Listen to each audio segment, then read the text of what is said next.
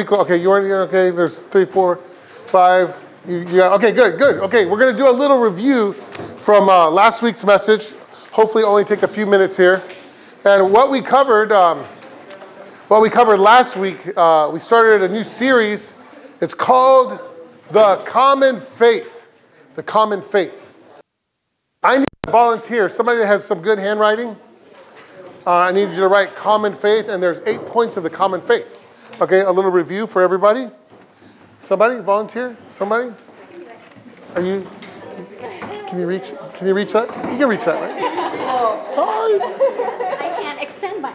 Okay. So Lucy's going to help me out here. She's going to just write at the top, Common Faith. All right, 1, 2, 3, 4, 5, 6, 7, 8. And I need some volunteers. Let's do it like in school. Let's raise your hand. Okay, and I want you to give me the first. Okay, first. Somebody please tell us, what's this phrase all about?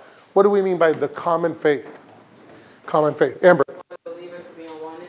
For the believers to be in oneness, she says. So you're saying the common faith is for the believers to be in oneness? Right. Okay, somebody expand a little bit on that. We'll build on that. That was good. Anybody else?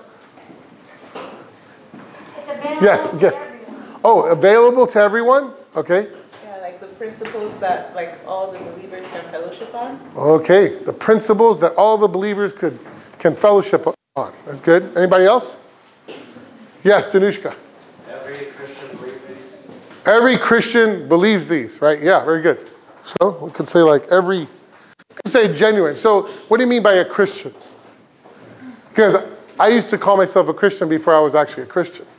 People would say, I remember when I was in high school, and people would ask me, what are you, what religion you are? And I was like, well, I go to church. I was thinking in my mind, well, I go to church, and I go to church and I hear some things about the Bible. I guess I'm a Christian. I would say, I'm a Christian. What do you mean by a Christian? Believe into Christ. Believe into Christ? Okay, anybody else to add to that? Yes, Brother Pat. Well, A Christian. Common faith. Can I just say a word on that? Well, could we develop a little bit about the Christian? We took another little tangent. Okay. First, like, that what was is- sad, but that's okay. What is a Christian? He was saying somebody that believes into Christ. Anybody else about Well, what a to Christian believe is? in Christ is to have faith in Him. Amen. So that's why this is called the common faith. Means the essential things of the Christian faith. Amen. The common faith is the essential things of the Christian faith. Amen. Amen. Amen. That is that of our salvation. That's right. Amen. All right. Very good. That's good. That's great. So number one, the first item of the common faith is, anybody remember this? Bible. Bible. Put it up there. Bible. Bible. It's just a collection of books. What's so special about it? It's the Word of God. It's the Word of God. Hallelujah. Okay, number two. Number two is Triune God. Somebody said Triune God, right? Okay, so God is three and He's one. It's a Triune God. Third item of the common faith. Anybody remember this one? Zion, you shared the message, right? What's number 3? Jesus Christ. That's right. Jesus Christ. And this item includes the incarnation of Christ, right? Jesus Christ. And anything like His human living that He lived, or just mainly the incarnation of Christ, right? Divinity and humanity. Okay. Divinity and humanity. He's the complete God and He's the perfect man, right? Okay. Item number 4.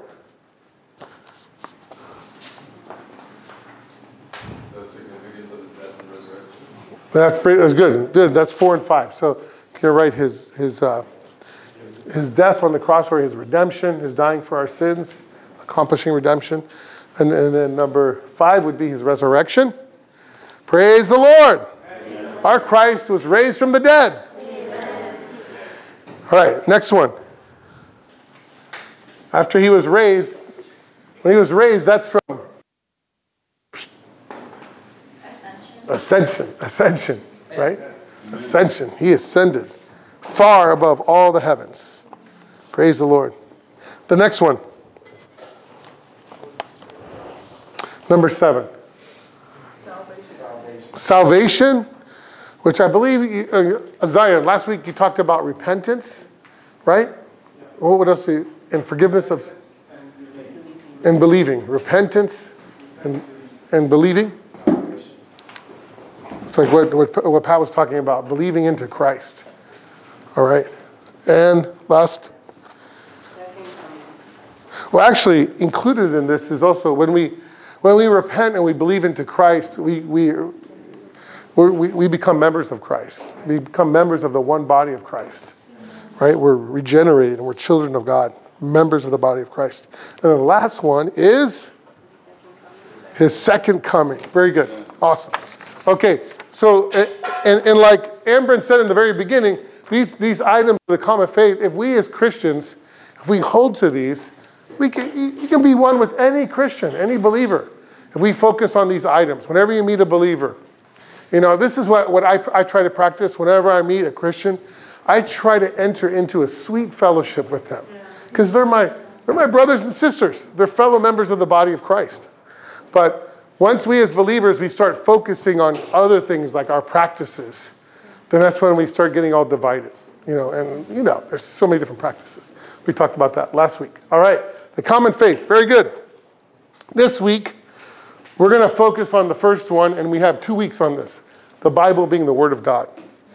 And today, there's mainly two main topics. We're going to talk about the Bible as the written Word of God. If you want to sit down, Lucy, you can now. Thank you. The Bible is the written Word of God. And then Jesus Christ, the Son of the living God, he is the living Word of God. And this is a really incredible topic to see. We're going to see some things here. Let's look at the outline. And in Romans 1, it says the Bible, Scripture, is the written Word of God. All right. And let's read 2 Timothy 3:16 together. Ready? Go. All Scripture is God-breathed and profitable for teaching, for conviction, for correction, for instruction in righteousness. All Scripture is God-breathed. It's God's breath. It's God's breath. Okay, I think many of you, if not just about all of you, are aware we just started a Bible reading challenge. Amen. Did you start that Bible reading challenge? Yes. If you haven't started, you can start today. It's the first week. It's day 4. And it's really easy to catch up if you haven't started yet. You just put it on, open up your YouVersion app. There's the audio. Just put it at 1.5, and you can catch up really fast. No, you really can. You're right. That's what I did one of the past couple of days to catch up. And what I'm just really impressed with, God has given us this gift, the Bible. I mean, the Bible it's one of the most incredible gifts to mankind, right? There's the 2 great gifts, right? What's one gift is the Bible. What's the other gift? The Spirit. God himself in Christ as the Spirit. He gifted himself to us, and he dispensed himself into our spirit. So we have this gift. Inwardly, we have the Spirit, but we also have this. Oh, we have this. We have this. This. I know we all use our phones for reading the Bible. I think most of us do, right? It's just so convenient. You just whip it out anywhere, anytime, any place, on the go, driving. You can just whip out your Bible. You can listen to it. You can read it.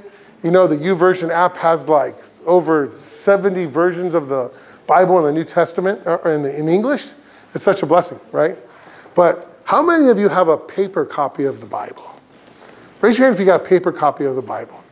You know what? I don't know. I'm not saying this to be religious or to do things in just an outward way, but there is really something special to have your own Bible. This is my Bible. This is my Bible. I have my notes in it.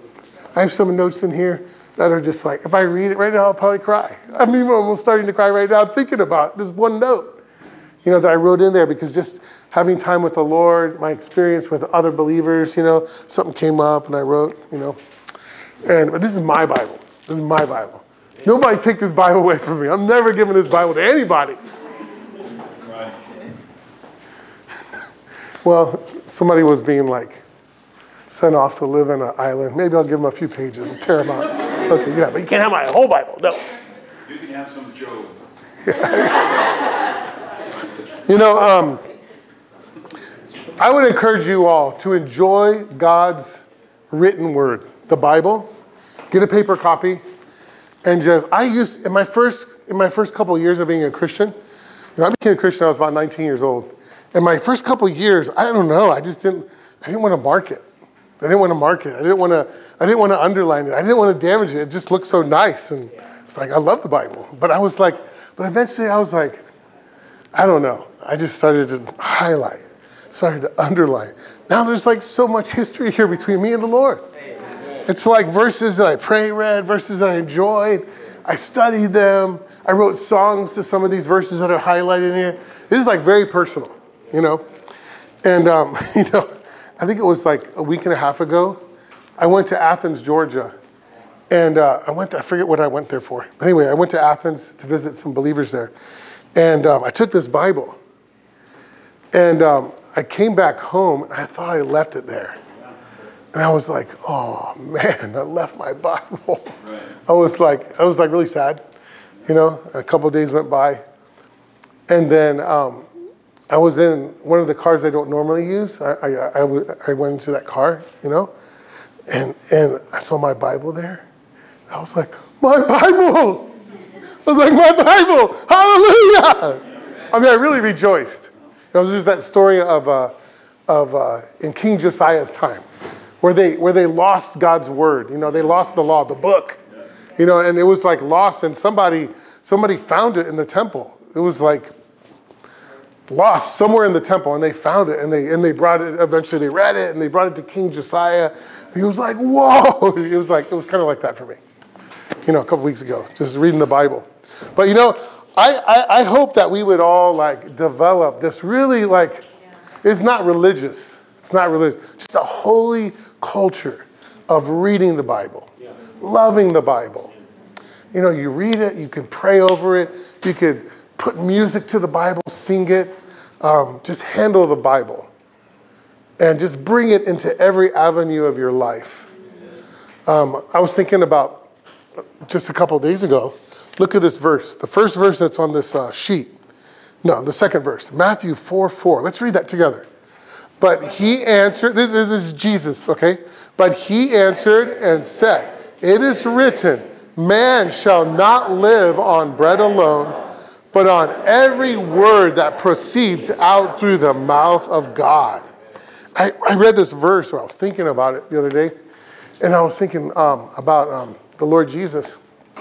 And I was thinking about him as a man, and sometimes, I don't know if you've been in some Bible studies where we studied the book of Colossians, and Colossians is this book where it emphasizes that, the believers in Colossae, they had been holding on to their culture and their philosophy and their way of living and their life and everything like that. So it's a book on Christ versus culture and how the Lord wants to be our, he wants to replace our culture and constitute us with himself.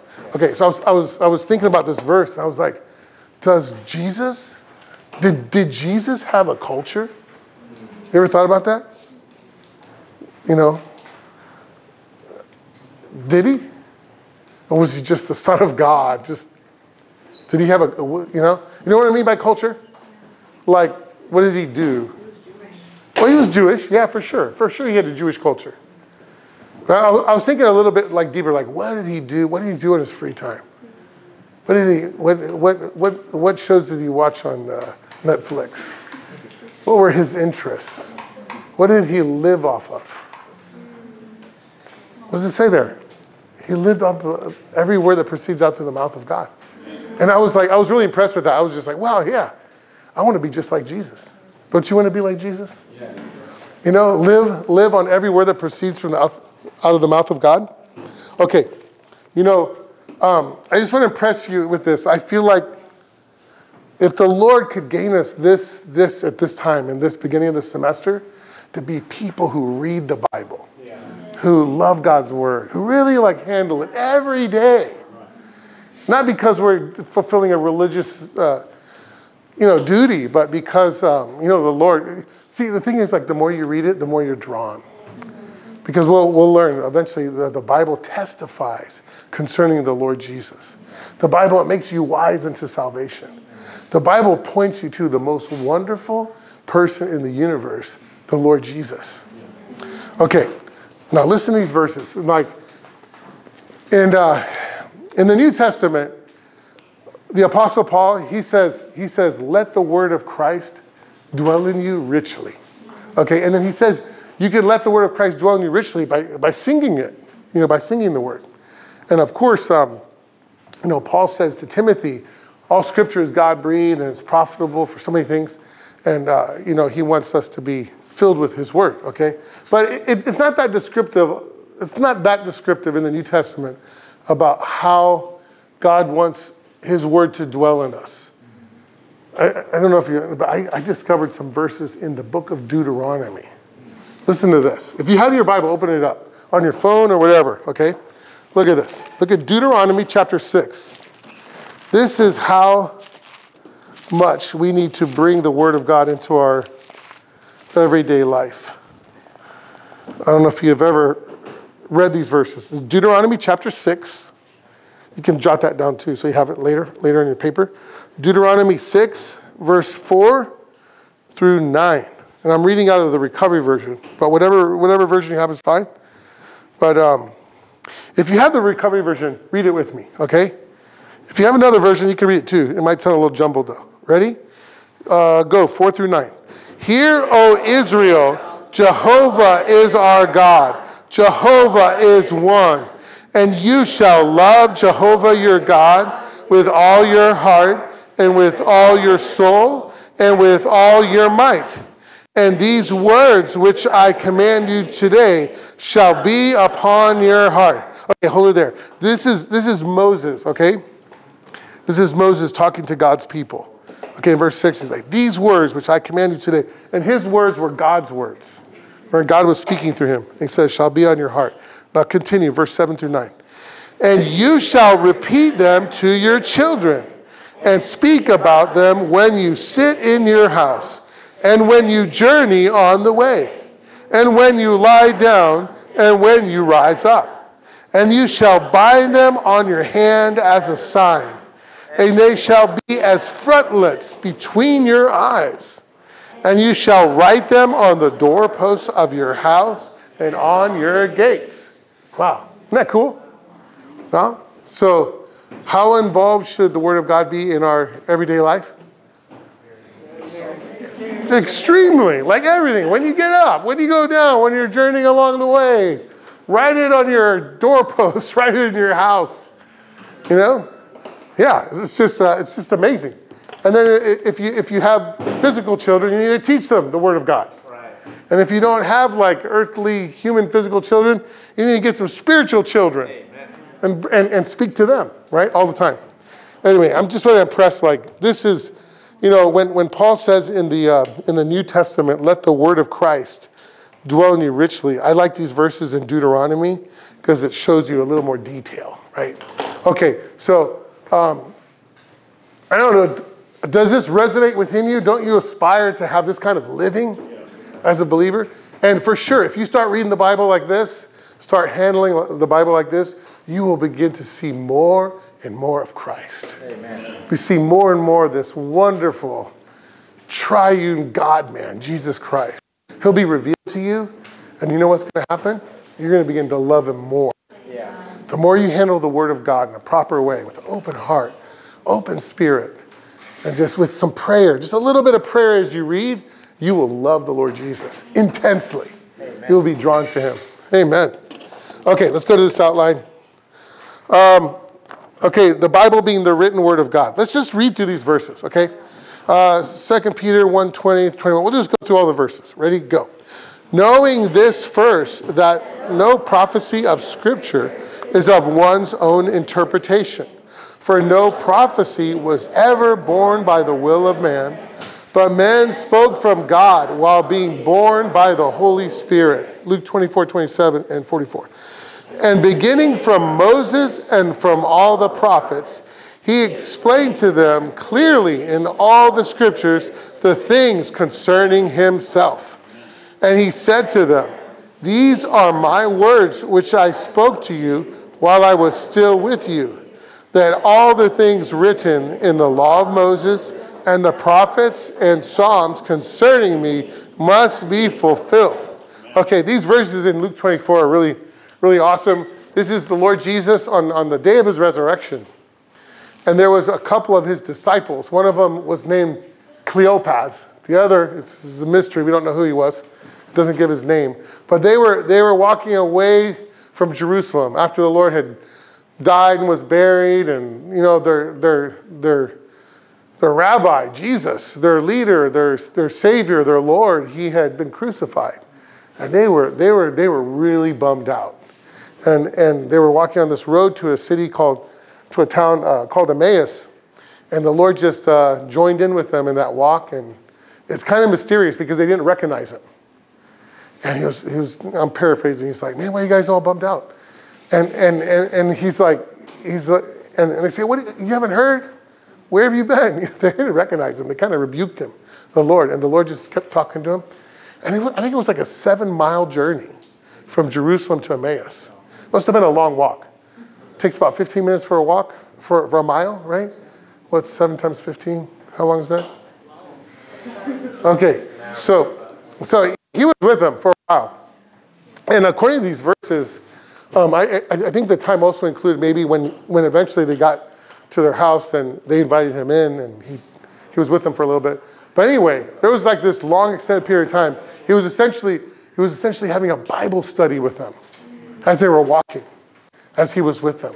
And he was opening up the scriptures and he was telling them that everything in the Old Testament, you know how fat this Old Testament is? You know how many books is in the Old Testament? 39 books, right? A lot more than the New Testament. It's like, I'll show you. It's like about something like this. It's like this. Okay, this is Old Testament, and for, you know, some of you are just reading the Bible for the first time. So this is Old Testament, my Bible. No, Bible cover, yeah. So this is the Old Testament, this is the New Testament. He was saying that all of this, everything in here, the writings from Moses, the Pentateuch, the prophets, the Psalms, he said, it's all about me. And he was probably going like in detail. I mean, a long time, you know. And he was probably going in detail, like Genesis. Maybe he was unveiling to them, oh yeah, you know, Genesis 2, tree of life, that's me. I'm the tree of life. You know, or maybe because they didn't recognize him yet.